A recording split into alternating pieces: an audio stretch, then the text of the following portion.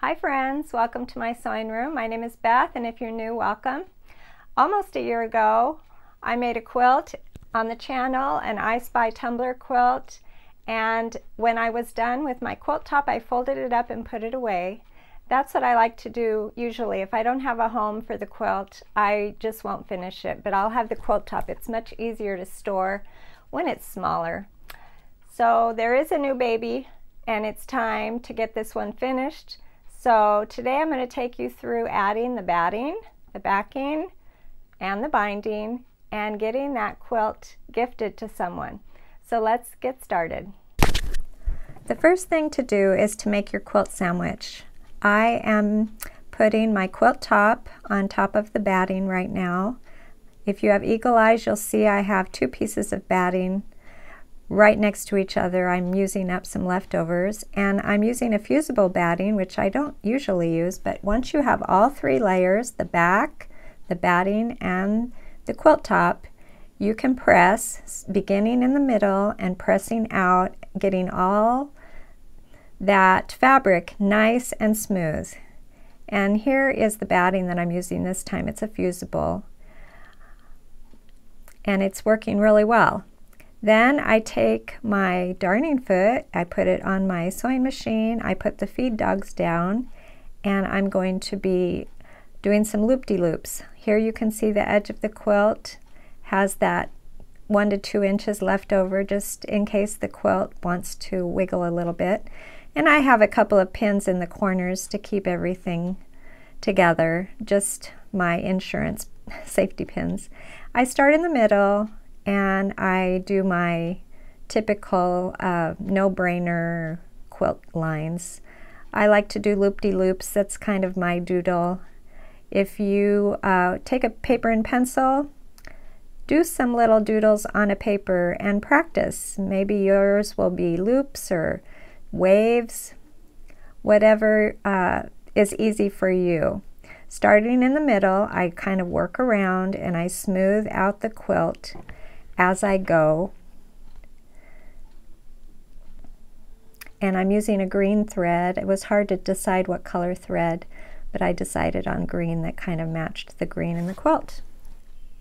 I do like to check the back here and there as I work to make sure that I don't have any puckers. I don't want to find out when I'm all done that I had a big pucker somewhere. Then when I'm all done quilting, I take it over to my cutting table and I trim, following the edge of the quilt top.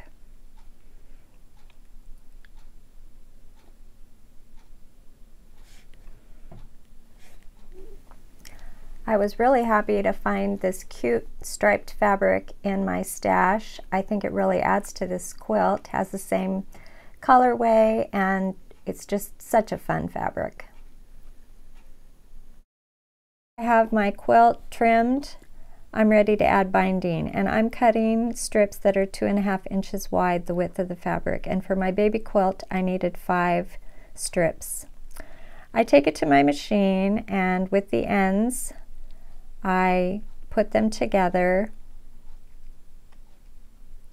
just like this, and then also diagonally from corner to corner, right sides together.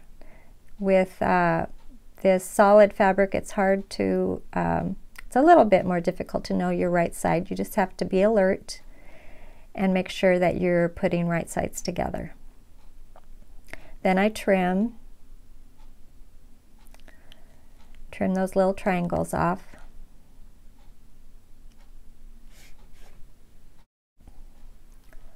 I'll press my seams and make sure that they're nice and flat. And then I'm going to press this long binding in half, wrong sides together, and I'll press the whole thing.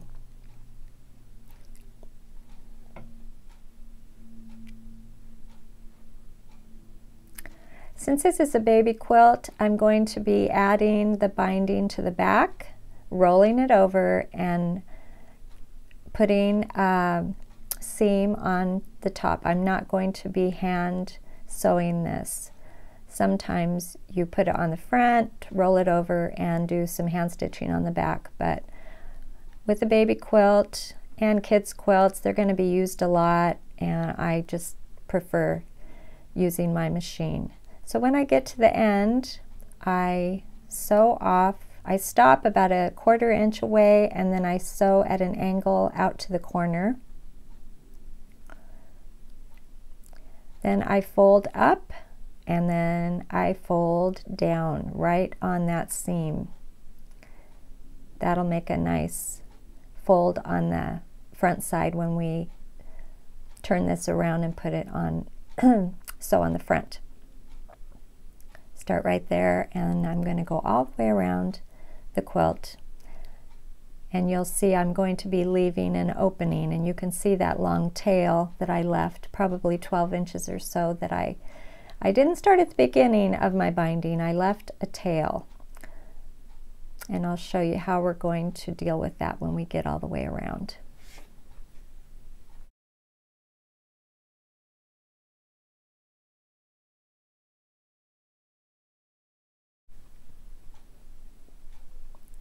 All right, here's my opening, and I think it's about 12 inches. I need a little room to work here. So I fold it, the excess over, kind of in the middle, and I trim that off. And I need to make sure I have a little bit more on that other tail. I put a fold right next to where I cut so that they meet. And then I take that piece that I cut off, which should be 2.5 inches, and I use that as my guide. You could use a ruler, but this is handy, and I know that my piece is 2.5 inches, and I use that as my guide, and I cut that tail 2.5 inches from the fold. After doing that, I put the right sides together, situated just like this, and I put a pin in there to hold them together. Your quilt has to buckle up a little bit for this procedure. The quilt kind of gets in the way sometimes to do this, but then I sew from one corner to the other corner.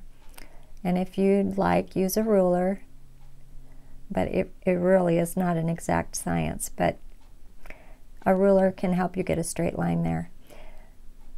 Take that little end piece, get your quilt out of the way. It does want to get in the way. And then sew along that pencil line. And you're going to get so good at this, you won't even need to give yourself a pencil line.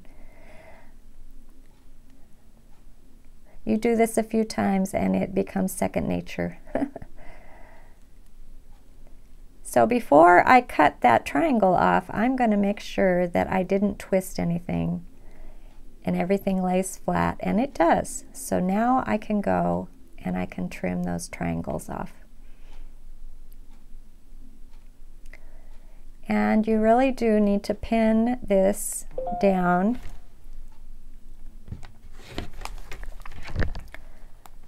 before sewing it together. It really helps hold everything in place. So sew that opening closed, and then we will be rolling the binding to the front side and top stitching.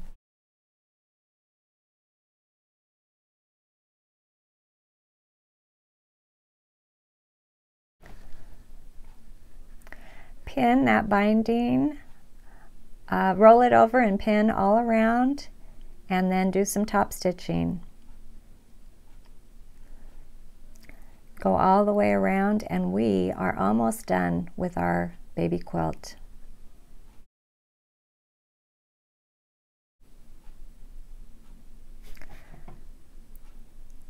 This is a really cute baby quilt. I can't wait to give it to my friends. And it's always fun to sew with you. Thank you for joining me today, and I will see you next time.